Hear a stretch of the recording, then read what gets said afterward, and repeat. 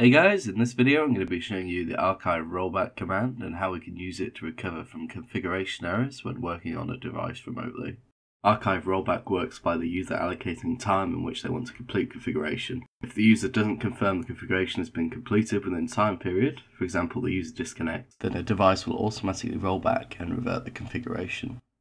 So this command can be extremely useful for a number of different scenarios, for example when configuring a Cisco device remotely without the need for the reload in command.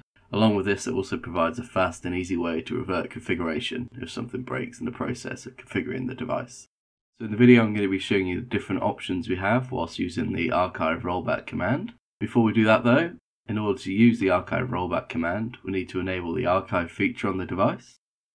So to enable the archive feature, we need to go into configuration mode and type in archive. Within here, we then need to specify a path for our files to be saved in. So in this instance, I'm going to use the flash and I'm going to specify a name of lab_r1. If we come out of configuration mode and run a show archive, you can see within here the archive feature is now enabled and that our files are going to be saved under flash.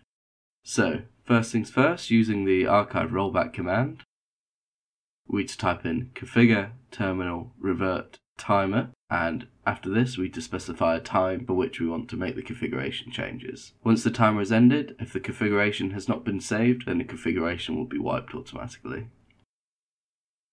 So what I'll do is I'll specify a time of 1. You can see the device then confirms this and saves a copy of the running config to flash.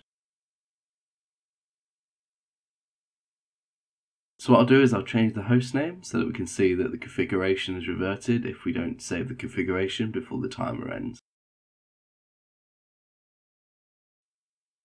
And there we go, you can see now that the minute timer is eclipsed and that the host name has been changed back to lab_r1.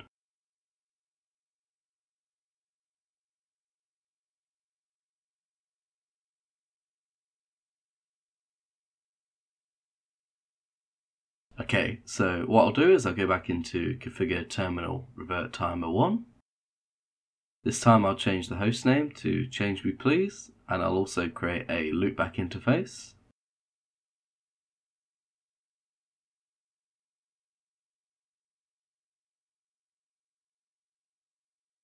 This time, however, let's say you're making configuration changes to the device, but you want to revert the changes immediately. What you can do is come out of configuration mode and type in configure revert now. What this will do is revert all the changes that you've made, and it'll also show you the list of commands that it's going to be removing from the configuration as well.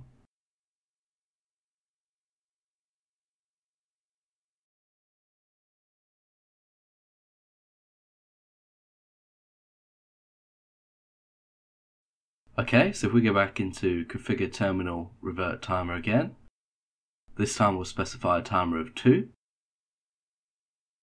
But let's say, for example, that we want more time to make our configuration changes this time. 2 minutes isn't going to be long enough.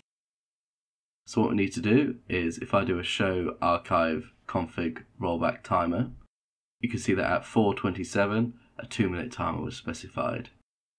So what we can do is we can type in configure revert timer 20. And then if we go back to show archive config rollback timer, you can see that now at 4:28, a 20-minute timer has been allocated.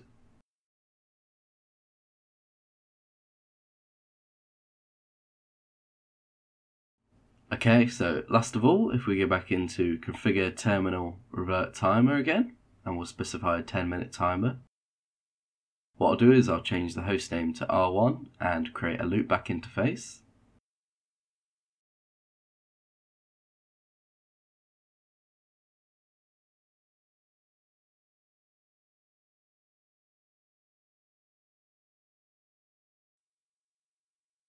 However, this time I'll keep the configuration changes that we've made. So if we come out of the configuration mode,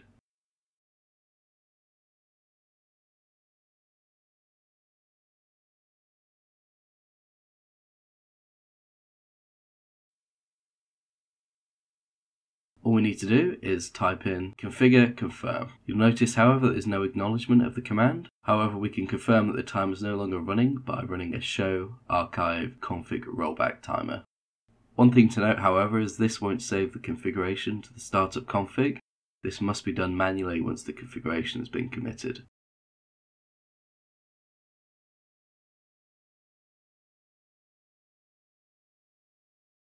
And there we have it. That's how we can use the Archive Rollback command on a Cisco device to automatically revert configuration when working on a device remotely. I hope you enjoyed and I'll catch you next time.